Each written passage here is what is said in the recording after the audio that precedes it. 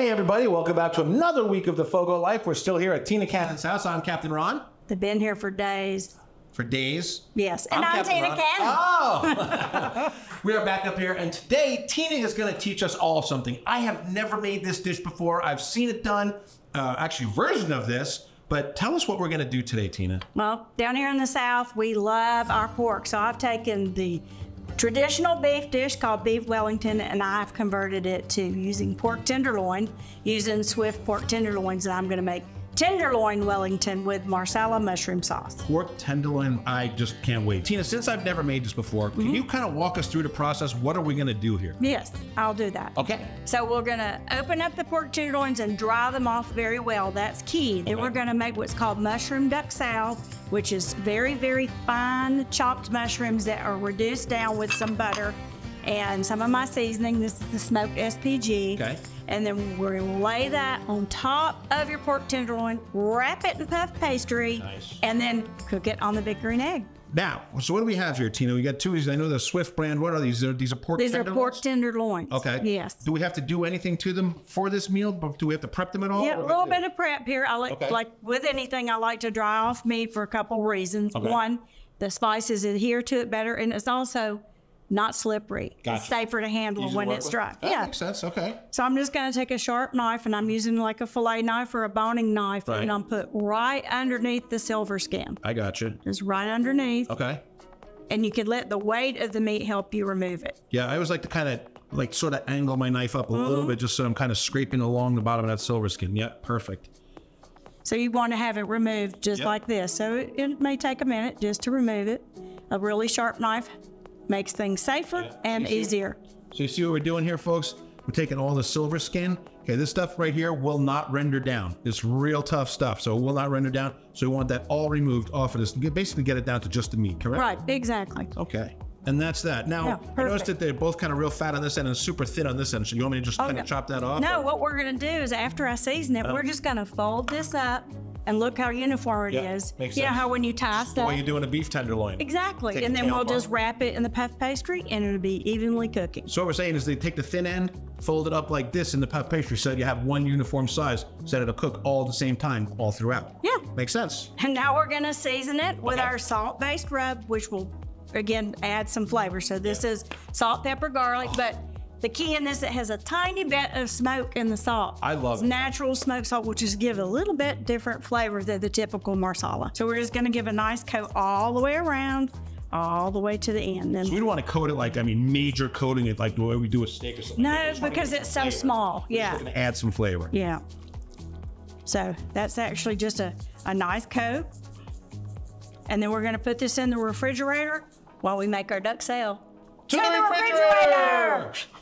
All right, now what's our next step? So we've got the meat in the refrigerator, Okay. letting it rest, and we want to keep it cold Okay. and let all that flavor go in. So let's chop up all these mushrooms for the duxelle. Okay, I wish we had a barbecue prep tub.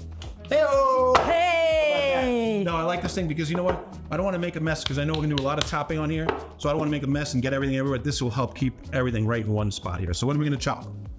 Mushrooms! Now we're going to make this really small pieces. The both of them? I do them both. Because when you cook these down, Mm-hmm. it's like spinach, you know, it just turns to nothing. Okay.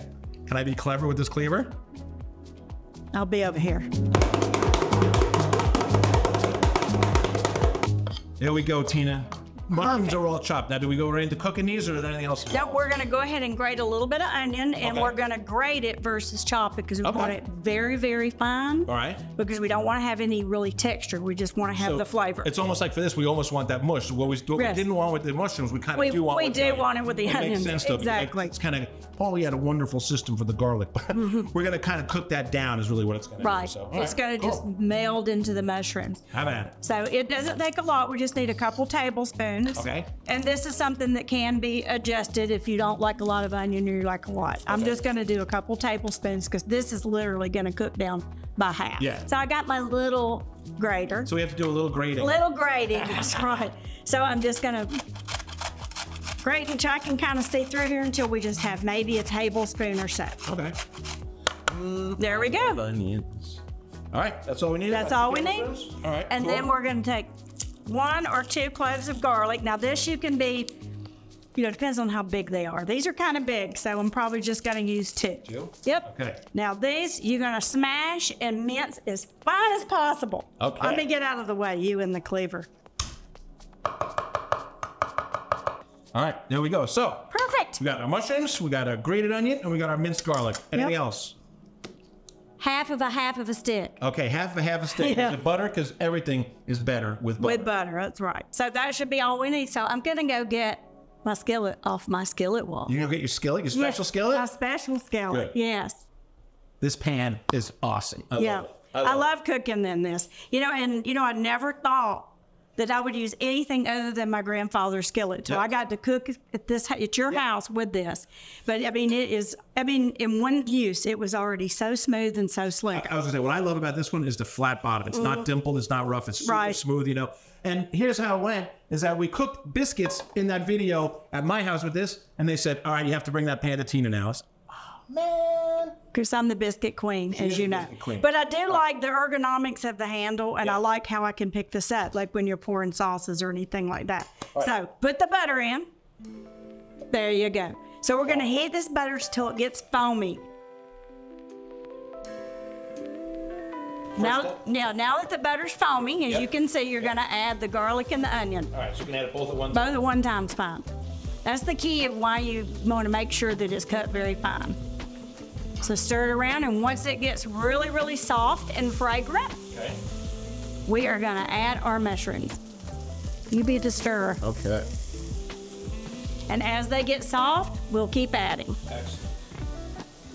So is our goal here to dry them out then? to get them more dry. Okay. So once they turn kind of gray, Yep. we'll add some more. Add some more, okay. This is why we add a half a stick. Gotcha. Because it would be way too liquidy. Sure. You commanded me to cook all the water out of it. Yeah. So look, this is what we got here. We got this nice dry paste here. Like it's still, I mean, there's still a touch of moisture, but we cooked all the loose water out of it. If I hold it like this, there's no water or anything draining down there. So we got nice, beautiful, dried out. What's it called? Duxelles. Duxelle. It's with an X, by the way, not with CK. Not like a quack quack. No quack quack. It's not L Dux, it's Duxelle.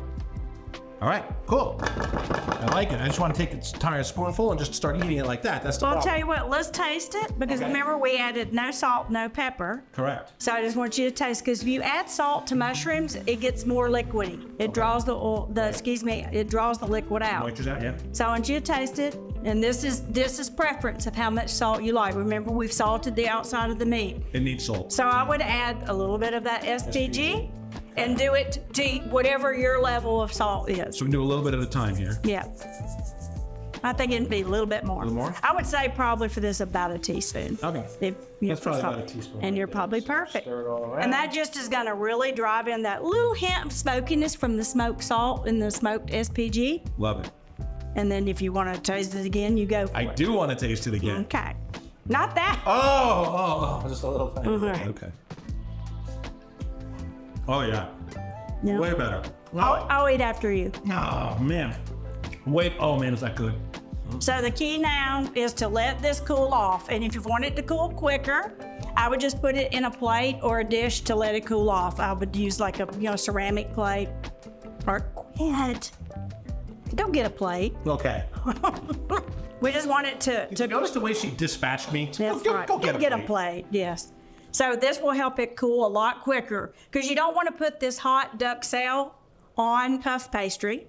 You want it to be cold. Right. And why is that? Because it'll actually start to cook the puff pastry? Or Right. what? Puff pastry is predominantly butter. Yeah. So you don't want it to melt it. Gotcha. Makes sense. So there we go. So from what I can see, Yep. duxelle is done. It's actually all cooled off in the refrigerator. What's our next step? All right. You're going to get our puff pastry and the duxelle out of the refrigerator, and then we're going to prep our pot. All right. We put them back in the refrigerator earlier because we want it to be nice and cool. When you're working with puff pastry, it needs to be cool. Very cold. So I'm going to open up our puff pastry. Okay. Do we have to like flour the board or anything like that? No. We're going to work so quick, we don't need to. We're fast. Look fast. So you want to be very quick about it. Okay. And it's wrapped with paper in between. Yep. I like to handle it with the paper in between. Touch it as little as possible. I have heard this before. Yes. Okay. So now we've got it. Look, it's still cold and Yep. firm. Good. So I want you to put some duxelle on here Okay. and leave at least an inch all the way around. Okay. So just kind of set it in there and just like a thin layer, right? We don't Yep. want it to be just thin layer, because remember it's going to encapsulate the pork. A thin but kind of solid layer, right? Exactly. Am I doing good here? All right, I think we're there. All right. So you can put it this way. Since it's a little bit big, we're actually going to put it this direction. Okay. And now you're just going to wrap it. Wrap it like a package, but you want to do not that kind of wrap. okay. No. I see. I would fold the ends up. Okay. Pull the ends up first. Okay. And then the sides. And that's it. That's it. Okay. And then pinch it together so it looks cute. Almost like a little package. A little empanada. Yes, like an empanada. Perfect. All right. Then do we do anything to this? Do we coat it with anything? Yep. Are we gonna make a fancy design on it or anything? We can with a knife if you want to, but first I'm going to do an egg wash. Okay. That just gives it a nice, beautiful color. All right. Now in the egg wash, do you use water or just egg? I've seen it done all different ways. Some people mix water. I just use the straight egg. Straight egg, you beat it. So we're going to crack it in our little dish. It's so fancy. And you want to make sure you beat it and incorporate the yolk and the white very well. So if you have any openings where the puff pastry didn't seal, this will help that. Okay. My side's sealed perfectly. Yeah. Yeah, okay, whatever. Here, we'll just fix it. Just saying. All right. Okay, so you kind of put it on a nice, decent, thick coat, basically. Whoops, sorry, did I get you dirty? And see underneath that little flap? That helps glue it down. Yeah. So it kind of works as a glue, really. Yeah. Cool. Now, if you want to cut a fancy design, now is the time if you would like to. I think that's good. You're just wanting to make indentions. Indentions. I have the best of indentions. Yeah.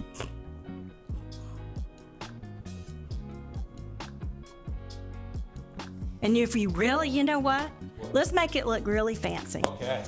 SPG on top. Just a little bit. It's going to give it like a little crust. We're going completely off record here, right? Yeah. Off script. There we go. Beautiful. So that's actually just ready to go on the egg now, right? Yeah. All right. I think we should head out to the egg. We're going to what temperature are we going to cook this at? Just like you would the oven. 350. So if you're cooking on an egg or in your house, if you prefer to do it in your house, 350. It's exactly the same. So we're going to treat our outdoor ceramic cooker, our big green egg, just like you would your oven. If you're cooking it in the oven inside, cook it the same temperatures outside, right? You're ready. All right. Let's go. To the egg. So we're back out here by the grill area. Now, we were just talking about the meat and that how we want to kind of treat it like our indoor oven. So we want our charcoal to be as clean as possible. So we have some in there that was already burned, but there was no fat drippings on it. It was a clean burn. So we're going to use that. So we're going to put a couple starters right in here in the blaze ball. I fluffed them up a little bit for you. You're a good fluffer.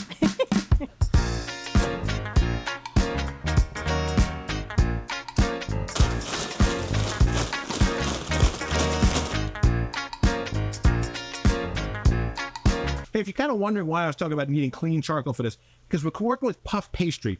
Now, breads, things like that, doughs, they really tend to soak in a lot of smoke. So we want as clean fire as burning as possible. That's why if you have charcoal that's already had fat drippings on it, things like that, it's going to produce more smoke. It's going to kind of create an acrid smell. So with something like this, when we're working with puff pastry or doughs, you want to keep it a nice, clean fire. Charcoal is all ready, so we're going to put it in here. We're going to cook this indirect, all right, because we don't want any direct flavor, because we want to cook it just like an outdoor oven. So we got our cast iron grates in there. We got our deflector in there. We're going to get to 250 degrees. We're going to make sure that it's burning nice and clean. No smoke coming out of here. 350. 350. Did I say 250? 350, not 250. 350. 350. I'm so excited. Like, we're getting closer. We're getting closer. Now, what we have here is the two that we made here. If you look inside of here, what we did is we have a pizza stone that we heated up with the grill. So it's at full temperature, which is 350 degrees. I didn't make that mistake twice. So, Tina, you want to have the honors? Just put them right on there? Yep. Now, you were saying about parchment paper. They don't need a pizza stone necessarily. No, you can put them on parchment paper, or if you have a preferred pan you like to cook in. Okay. I just like to use my pizza stone, and I've had this pizza stone for like 23 years. Wow, okay. I know. Can you put it right directly on the grates, or? I probably would not. Okay. Yeah, because something in between. Yeah, well, something in between. All right, good. So you told me that we probably have about maybe a half-hour cooking time, something like that. Good. We're going to use our instant read thermometer. We're going to check in a little while, and we'll see where we're at. Yep, we're set. Cool. You notice too? No smoke coming out of here. Nice, clean fire. No smoke coming out whatsoever. So while the meat's cooking on the grill, we're going to make the sauce. But where is my pan that was here? Here it is. Where do I put it? Oh, gosh, put it right on the eye. You didn't wash it, did you? No. Good. You can ask Lynn. I've never washed a pan in my life. Oh, boy. So part of the recipe is not washing this pan because you've got the residue from the garlic and the onion and the butter that's already in here. So you want to keep that flavor, which is called fond, F-O-N-D. That flavor. I'm very fond of that. Get out of here, Lord. So we're going to heat the skillet up. We're going to add the other part of the butter, which is a quarter of a quarter stick, and let it get foamy. And once it gets foamy, we're simply going to add some more mushrooms, and we're going to use slices this time because we want to have a nice texture to the sauce. We're going to use a little more of the SPG instead of salt, pepper, garlic separate. We're going to use that. And then we're going to deglaze the pan with some Marsala. Quit, Ron. Nobody drinks Marsala. Butter's melted and foamy. Add those shrooms. Add them in. Now, when I do my shrooms like this, I kind of stir them around, get them buttered, and I let them sit. That's right. You want to let them get a little bit brown. So that, depending on your stove and what kind of pan you're using, probably take about 5 minutes. Our mushrooms have really started to caramelize a little bit, so now we're going to add the Marsala. I'm going to let Ron do that. Okay. Now, how much? How much sauce do you want? How thin do you want it? So I would add almost a half a cup. Okay, so I like mine really Marsala-y. Okay? Marsala-y. Marsala-y. Yes. That's a word, you know. Here we go.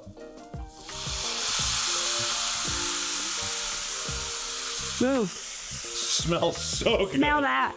All right. So now we're going to cook this and reduce this down so that Marsala thickens, right? Right. It's going to thicken, and then when we add butter, it will thicken more. So it's going to basically emulsify it. Is that exactly. Correct? Right. Emulsify is just like taking two different things normally don't go together, oil and water, and combining them.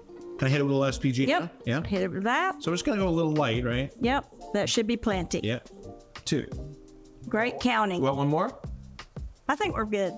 So cold butter in the sauce thickens. A lot of people don't believe that, but it does. Not only that, it makes it silkier. And it gives it a really nice texture. Yeah, nice, what they call mouthfeel. Mouthfeel, exactly. You see how it's not that thin like it was before. Yep. It has a little bit of texture to it. And guess what? Sauce is done.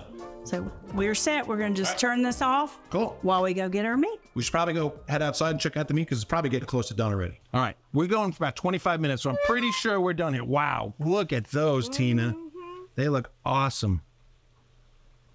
150 on the nose. Was that what we're looking for? About 150? Yep. All right. Awesome. Awesome. Awesome. Yeah. All right. Look at that. Is that gorgeous or what? All right. So we're going to put one here. That egg wash gives it really nice color. No doubt about it. Look at that. I mean, that is just gorgeous. The beautiful brown on there. That is beautiful. Tell you what, while we're doing that, I'm going to put our sauce right on here. Maybe I'll even heat that up a little bit. How's that sound? So now, does this have to sit and rest at all? I would let it rest for about 10 minutes. Okay. So that'll be good, and that'll heat up while we're doing this. All right. Woo! We are on we're like butter, baby. We're on a roll. And I'm hungry. I'm hungry, too.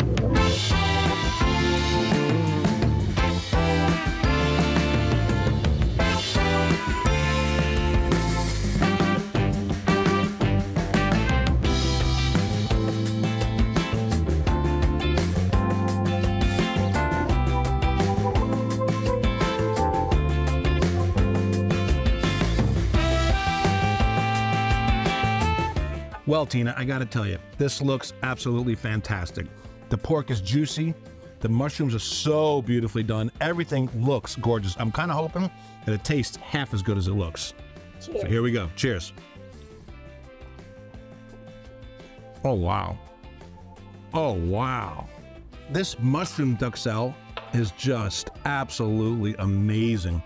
That is so good. I mean, mushrooms and butter and onion, come on, how bad, you know, but... And a little SPG. Yeah, a little SPG didn't hurt at all. Oh my goodness, I am super impressed here. Pork Wellington. Guys, Pork Wellington, I highly, highly advise it. Try and do it where there's no flies too, okay? But Tina, once again, you crushed it. I've never done this before. I'm so excited. Thank you for showing me how to do this. You're welcome. This is going in the holiday rotation, I can tell you that. Good. Yeah? All right. You make this a lot, or what do you do? Hey, this is a recipe I made up myself, so... Outstanding. Well, listen, if you like what you saw here, want to try something out, remember to subscribe to the Fogo channel. Join us, okay? Join the Fogo family. Leave us a comment below. Do you think that Pork Wellington's a great idea? The answer is yes. Yes. So if you think it's not, you're wrong. But anyway, that's everything we've got for this week's episode. I want to thank Tina again for showing us how to do this and for being a part of our video here. Remember, subscribe to the channel, give us a thumbs up, and leave us a comment down below. Tell us what you think, all right? And until then, remember to get out and grill, and we'll see you the next time on the Fogo Life. Ron? And Tina. Out.